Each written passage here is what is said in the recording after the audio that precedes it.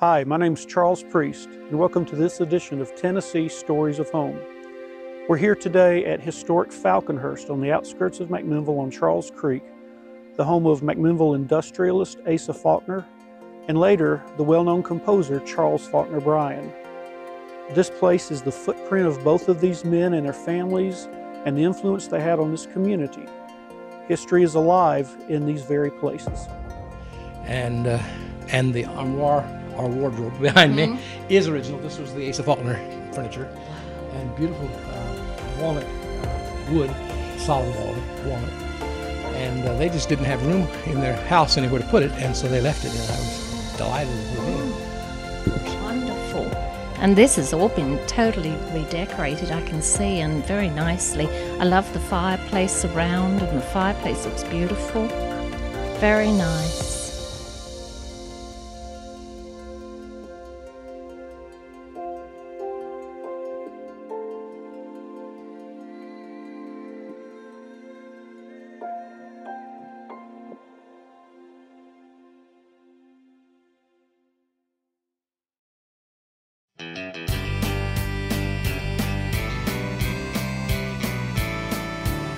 I hope this highway leads me back to town. I've been too long on this road. Maybe this time I'll come back home to stay. I wonder why I ever rode for people that walk like me and talk like me. County fairs and a marching band. Now that I've come back home, I'll never roam again. I've found my place to stand. I'll take any road that gets me back home. Just give me the word to go, and I'll live out my life there on the Merry Fork, there in the shadow of There's more to our identity than our DNA. It's not just our genealogy that makes us who we are. It's not just the environment we grew up in, but it's the land we walked on as children, as parents. My daughter, when she was little, played in these leaves with my mother, her granny, holding her hand. The land makes us who we are as much as anything.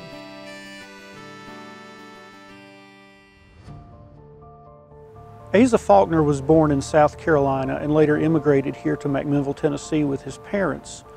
He eventually grew in prominence in the McMinnville area and became a well-known industrialist and worked in the mills in this area. The mills made use of the historic power of the water flowing through these hills and hollers of Tennessee.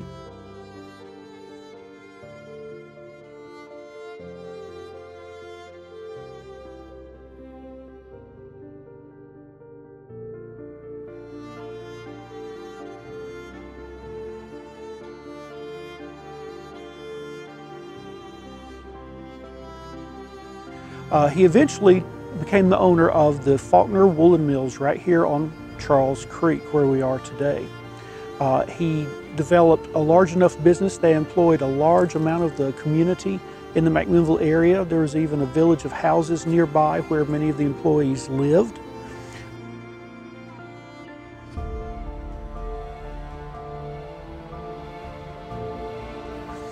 He eventually built a one-room brick office here, and that developed into the house you see behind me, which was built in 1850.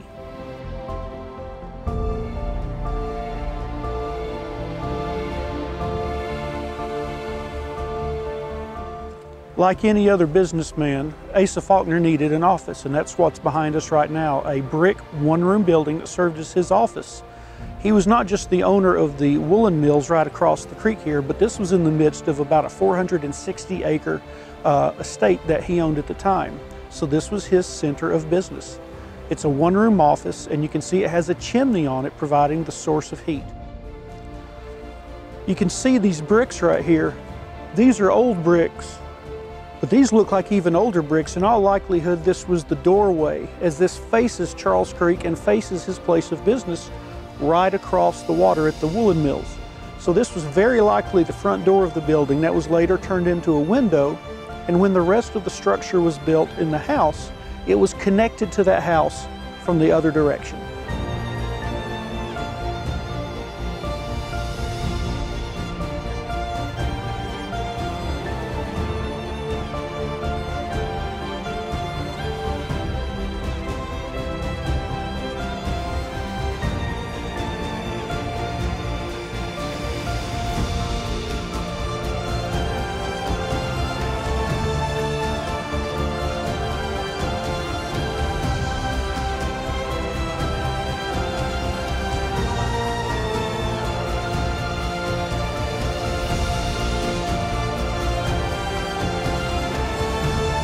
This is the cornerstone of Falconhurst, and you can see right here carved in hand, AD 1850.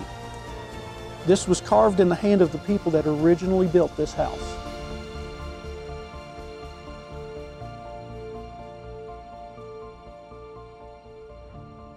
Falconhurst is a rectangular two-story brick house with a gable roof, twin brick chimneys at each gable end, and a sandstone foundation. Completed in 1850 with slave labor, the house shows a transition from the Federal to the Greek Revival style. The Federal style influence is evident in the austere 5-bay facade, 2-room deep central hallway floor plan, and interior mantelpieces of the house. The Greek Revival influence is seen in the 2-tiered portico on the facade and in the sidelights and transom of the entrance.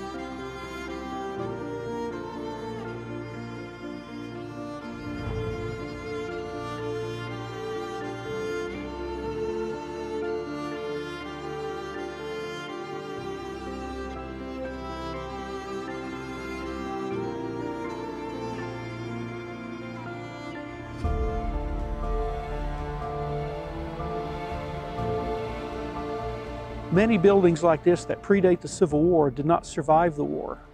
If they belonged to someone of one political persuasion, sometimes the opposite side would come in and destroy it. Even though we're in the South here in Tennessee, Asa Faulkner had Union sympathies. He sympathized with that Union cause. But for some reason, this house was not destroyed. Perhaps it's because he was one of the biggest employers in the area. Perhaps it's because the woolen mills were so important because that's how you made uniforms. People had to have clothing, so textiles were a key industry in this time period. Whatever the case, it remains here today almost unchanged.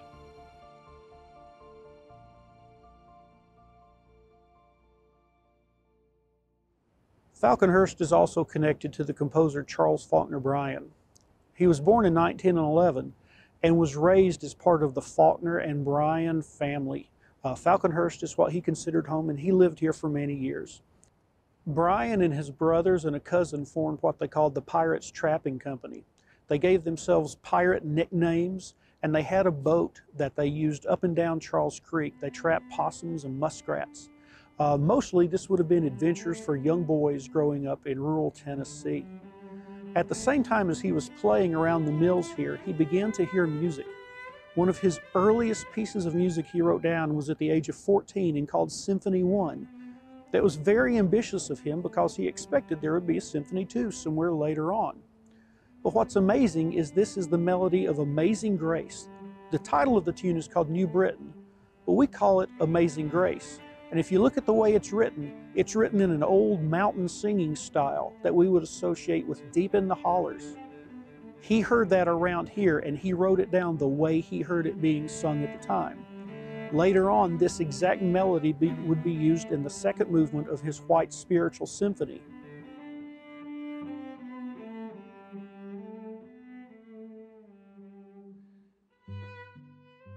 Part of Bryan's life was not just as a musician, but as a preserver and as a collector of folklore. He was a key part of the early days of the Tennessee Folklore Society. Part of his goal as a musician was not just to create sounds to listen to, but to preserve the melodies, preserve the words. He had a conviction that our songs here in Tennessee were, in his words, as fine as any in the world. He felt that a folk song from right here in Middle Tennessee had as much right to be in the concert hall as a German melody or an English folk song. One of his earliest works was called White Spiritual Symphony. He was associated with a man named George Pullen Jackson, who was known as an early collector of what were called white spirituals in this area. And he took those melodies and felt that they should be put into a concert form for the concert hall. He also found a collection called Songs of the Old Campground by Lucian L. McDowell. The Old Campground is up near Quebec, Tennessee at an old church. And in this area, they had camp meetings during the 1800s. And someone wrote down all the melodies that were sung at these camp meetings. Brian had this collection, and combined with his knowledge of the melodies and his work with George Pullen Jackson, he decided to write a symphony. He worked hard on this, and eventually the middle movement, the second movement, was premiered under the baton of Eugene Goossens, the conductor, at Cincinnati in 1942. It's not been performed much. There are very few ensembles that are capable of performing that music. In each movement of White Spiritual Symphony, you hear melodies that are going to be recognizable. They're not major and they're not minor. They're what we call modal melodies. They sound medieval to us because that's the origins of some of these musical styles. Brian preserved them, and he didn't just want to use the musical style of the melody. He wanted to make sure that you heard the original melody. So you would recognize tunes like Wondrous Love, where we sing the words, "What wondrous love is this, O my soul." You hear the tune New Britain that we call Amazing Grace, and I Have a Father in the Promised Land. All of these melodies that he put into this symphony occurred within 30 miles of this location. Rock Island, here in McMinnville, all the places that he was as a child running up and down the creek, he heard these melodies, and they became a part of his music. Later on, he won a Guggenheim Fellowship as a composer. He did a musical setting of a poem called Ballad of the Harp Weaver. And he was awarded a fellowship where he would have enough money to spend time in what he wanted to be a secluded cabin and spend time composing music. We don't know where that cabin is, but he had the audacity to tell the Guggenheim Foundation, "Thank you for the award. Can we wait a year before you give it to me?" Instead, he went to Yale University and studied for a year with the composer Paul Hindemith, a German composer who had fled World War II and come to America. During that time, he began work on another piece of music, and we come to the Bell Witch Cantata. As a collector of folk song and a preserver of folklore, Brian had a conviction that all folklore, all knowledge was important. And we have this wonderful story of the Bell Witch throughout Tennessee. We've all heard it growing up.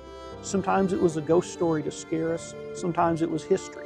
There's different versions of it, but it's one of the best documented haint tales in American history. Even Andrew Jackson himself came to investigate it and witnessed things he could not explain. Brian took a story in which Nancy Bell, the main character, wants to go to a party. Like any teenager, she wants to go have a good time with her friends, and like any dad, her father, John Bell, does not want her to go and get into too much trouble. While she's gone, the witch gets her. See, John Bell knew something bad was happening, but he couldn't put his finger on it and tell her what it was. She goes to the party anyway, and while she's there, she faints dead away, as the lyrics say in the song. John Bell is pleading for his daughter's life. And while this is happening, the crowd at the dance becomes a choir, and they sing one of the old shape note gospel songs that Brian had heard so many of growing up. But this one is probably an original tune that he wrote.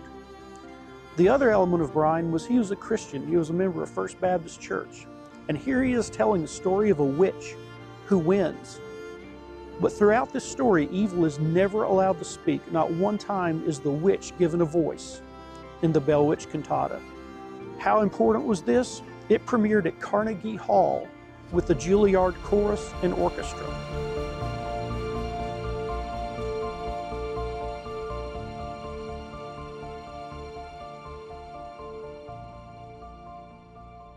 We're happy to have all of these things in the museum, and we have photographs of Charles Bryan playing the auto harp in one of his mountain dulcimers that he collected. He had an enormous collection of dulcimers.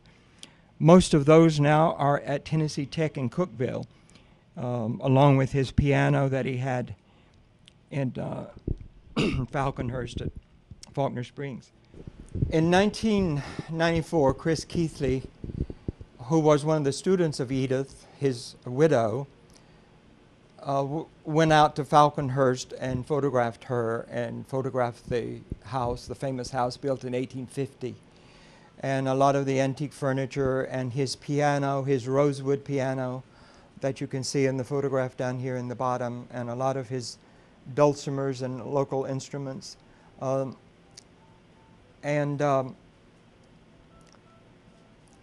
After she died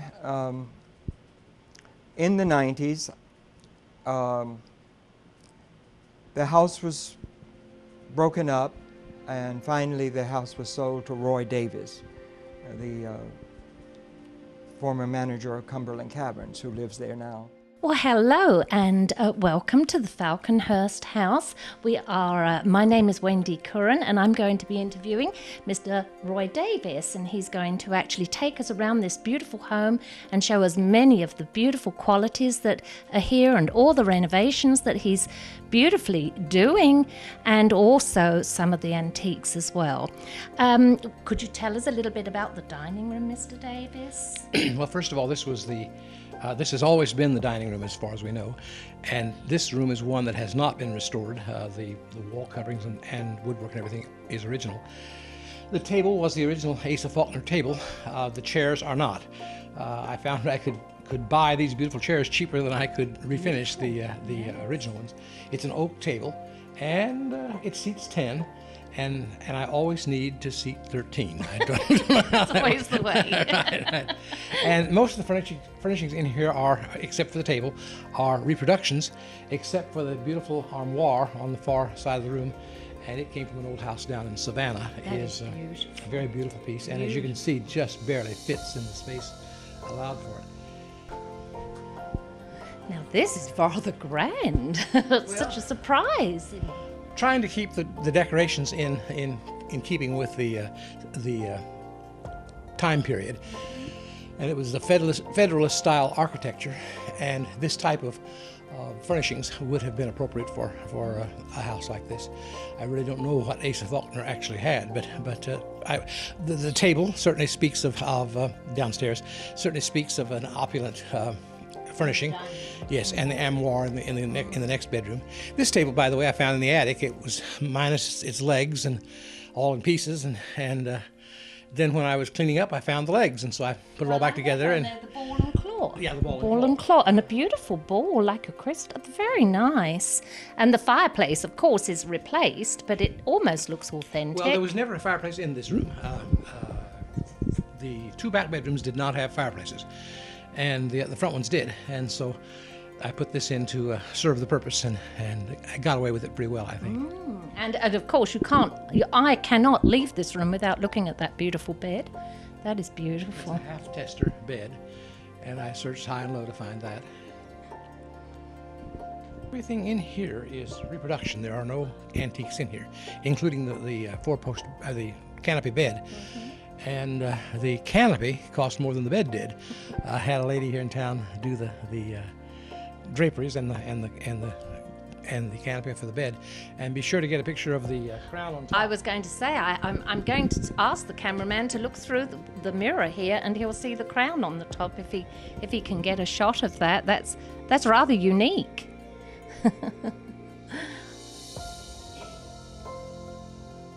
Perhaps you could give us a little story on what that's up there for, and if there's a story to it. Well, when I had the canopy made, I told the lady I knew that in medieval times, the kings would carry their tents out in battle, and the pennons waving on the tops of the tents and so forth. And that's what I wanted with my canopy for the bed.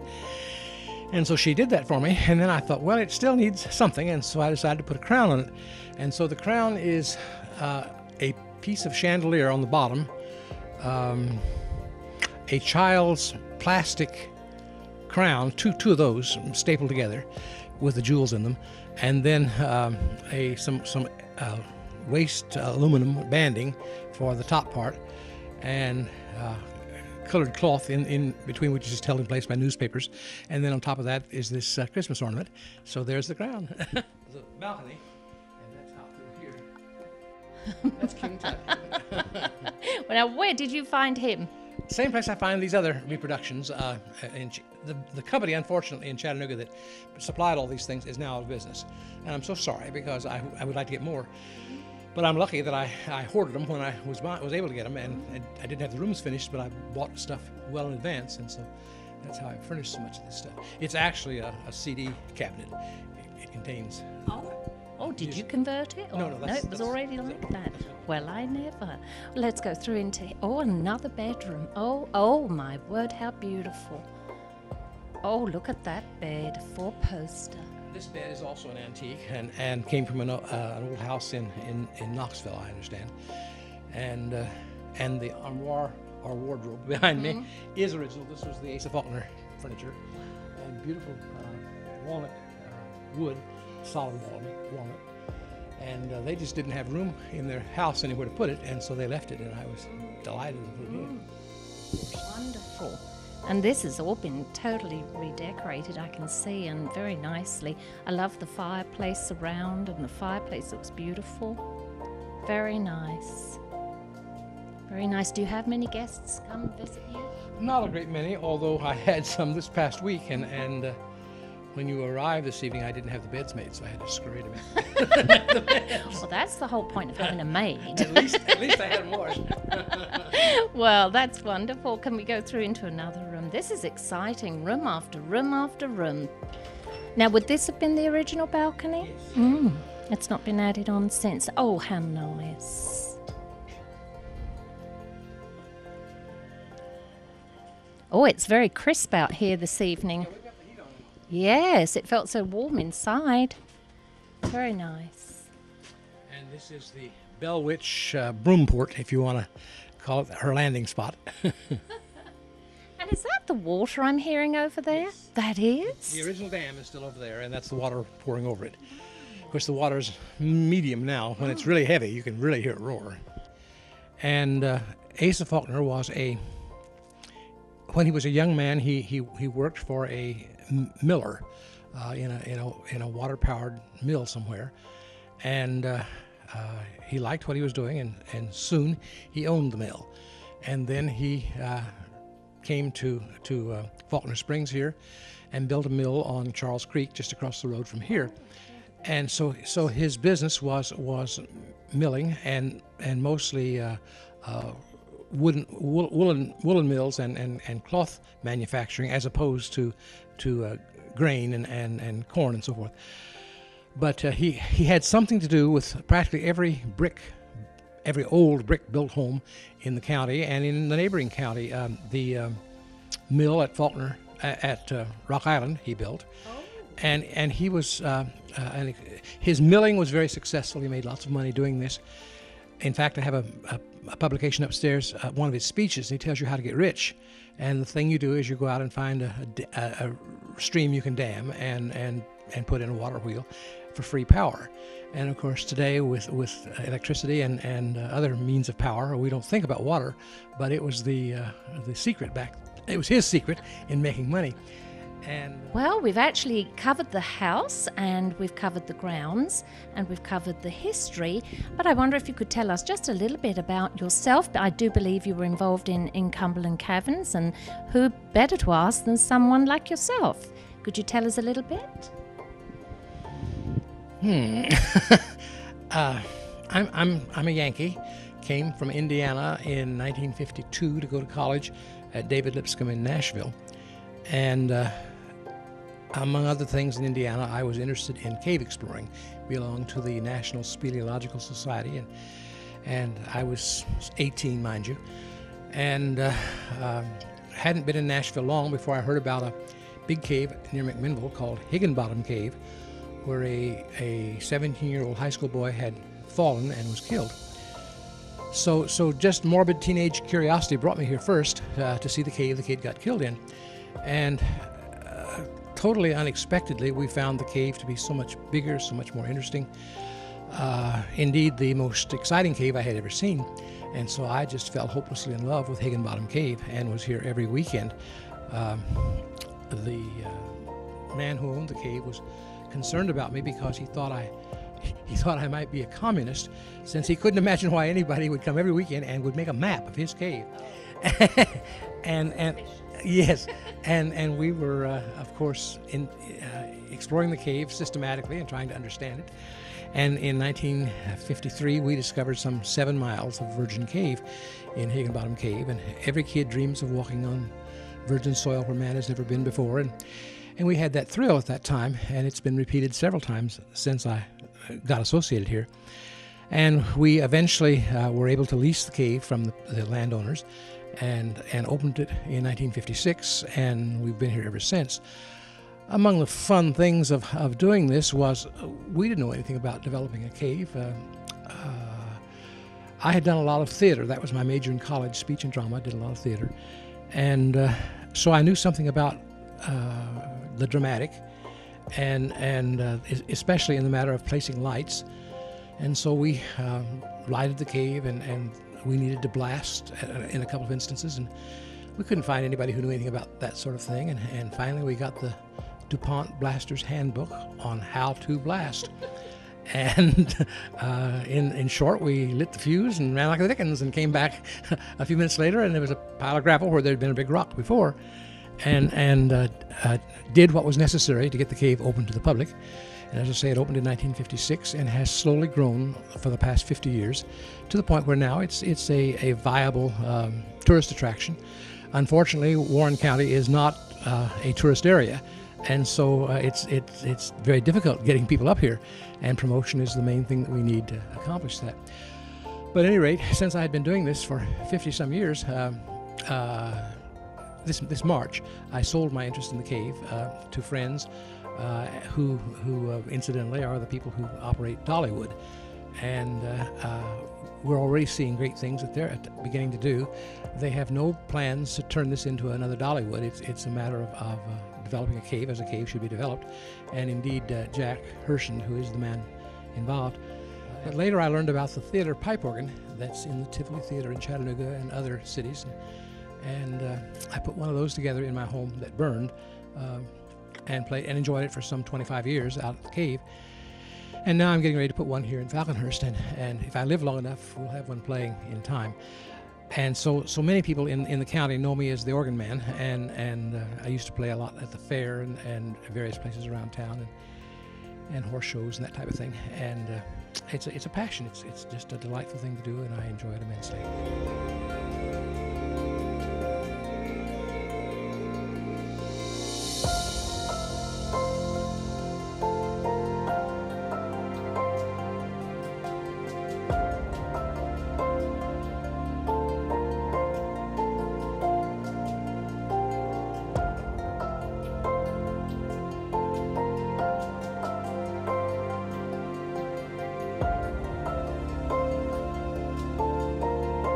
Asa Faulkner and Charles Faulkner Bryan, their footprint of their lives was at this house and on this land. Bryan himself, just over here at the dam where the mill stood, spotted a turtle one day.